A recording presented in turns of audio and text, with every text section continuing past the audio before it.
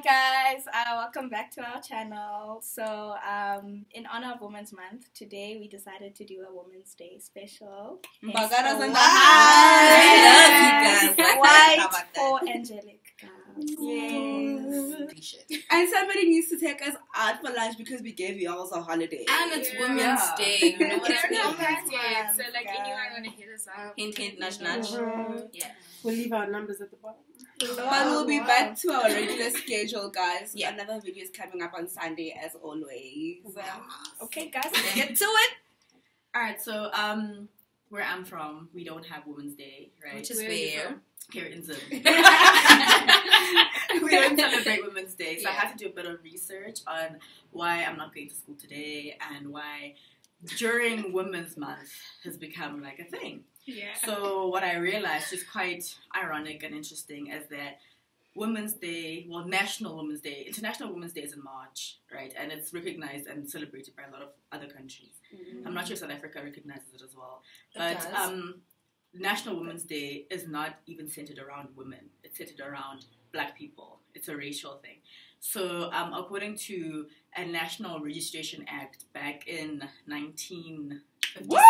You sound so educated. Yes. There was a law that was passed, which is called a pass law, basically. So Black people needed to get like internal passports to move around with, like internal IDs, to help with like segregation and population control and things like that during the apartheid era. And I found it really interesting because then I thought, but it's called Women's Day, but then it turns out that it's women who then marched to the Union buildings in Pretoria against the passing of this law. Mm-hmm. So the very same men, I feel like, who are always like oppressing us, who are always ready to help them. Yeah. So I just brought it up with my friends. I was like, let's talk about women, hey, and how we're always like willing to like sacrifice ourselves, always willing to go to the ends, just to keep society together. It's very ironic that women had to be the ones to say, you know what, we're gonna sacrifice ourselves for the community, like. We're going to we're going to march to Union Building and, like,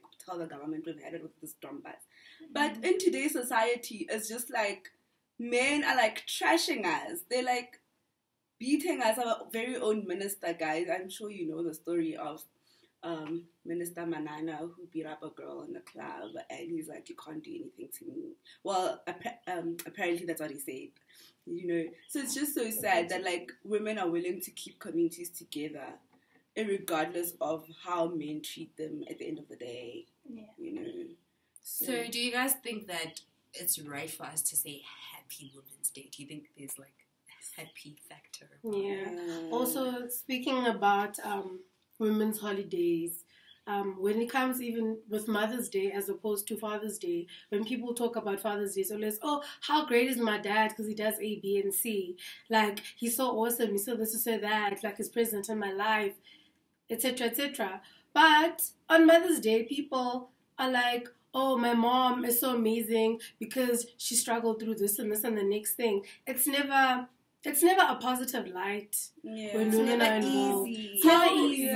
Like, there's always a struggle. I get why we say Happy Women's Day though, because regardless of like all the struggles we're going through, we are saying, after all, at the end of the day, a woman is strong because of all that she goes through and all that she handles. And it's also a thing also, I feel like the whole thing that it's not positive when you say, what did you say? Like how...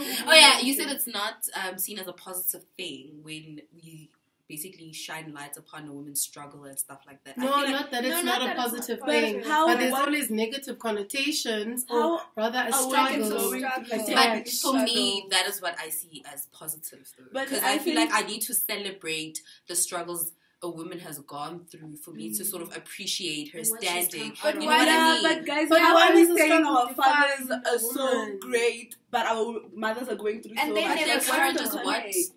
How do we have a society of men where they we praise them and they're so great just for being fun? We appreciate our fathers for being fun. Why is struggle always attached to women? Why can't women be great because they're great? Why do we need to struggle to be recognized?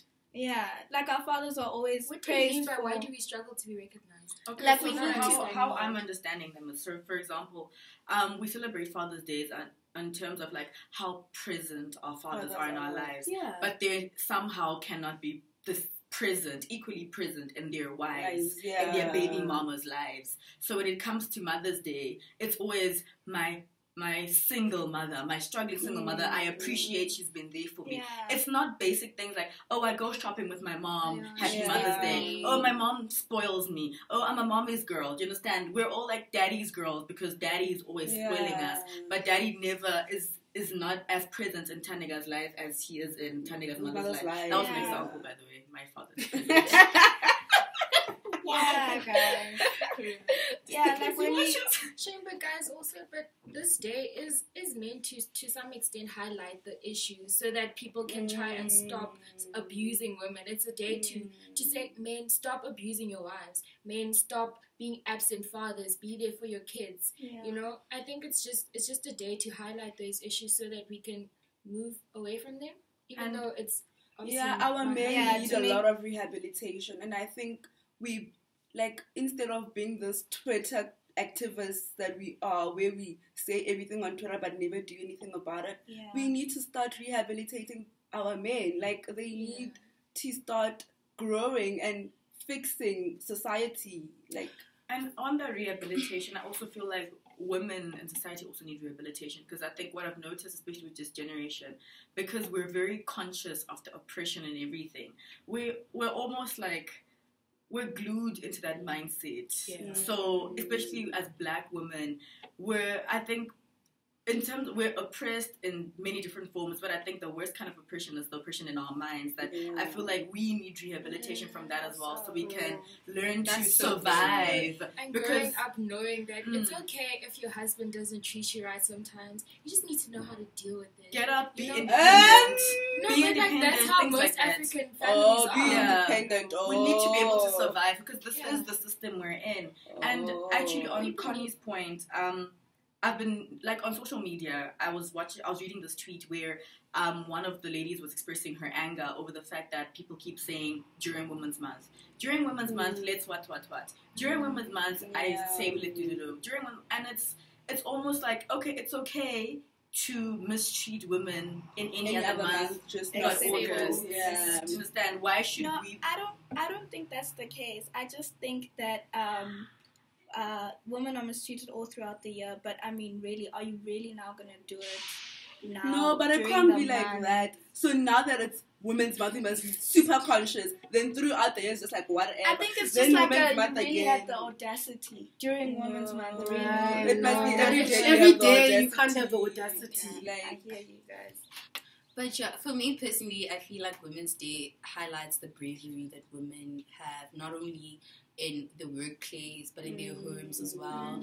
And the saying, you strike a woman, you strike a rock, is so true, guys. Like, look at your own mothers or the women that surround you in your own lives, and just how strong and courageous they are. Literally, they will stand in the middle or in the face of risk just to protect you and to make sure that you are okay. They take care of everybody else but themselves. So I think, that for me, that's what it represents. And also, guys, I think it also comes down to cultivating a spirit of empowerment amongst women during this month. I think as much as we'd like to say, let's empower women throughout the year, yes, you'll do that in your individual capacity, but in this month, it's a month where we can come together and all just be like, hey, girl, you're doing well for yourself. Like, good on you. Pat yourself. You know? And with, you know what I mean? And with empowerment, guys, it starts small. Like, I don't have to be an influential person to make a difference. Yeah, true. I remember we went to this, remember the caucus, the Black Lives thing. And this one lady was explaining how, okay, so for example, when she generally speaks, she speaks like, you know, she's got a deep voice, she's very assertive and everything. Then when she's speaking to her father, for example, with the phone, she's very like, hi, Daddy. How do I express it? Hi, Daddy. It's very soft. It's very timid. It's very, you know what I mean?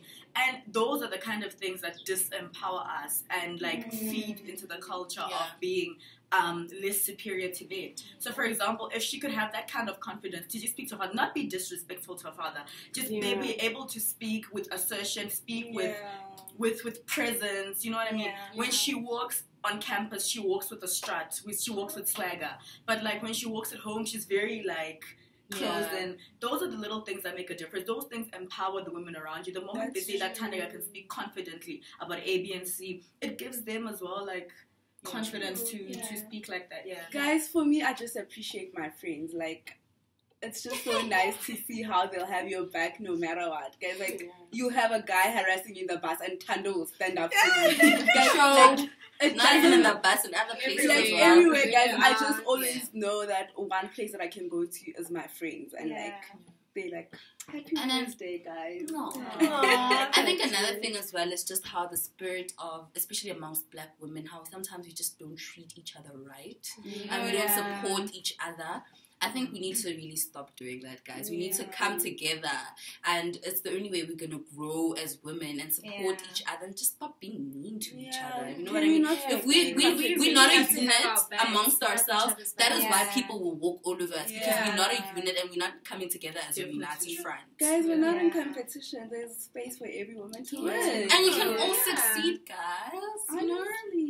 So ladies, let's walk our talk. Yes. And let's be the women that we want to see our children become, and the women that we want to see as our future leaders in this country.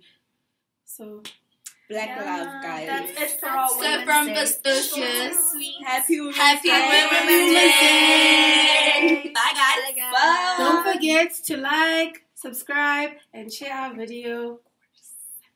See you on Sunday. See you on Sunday. Yeah.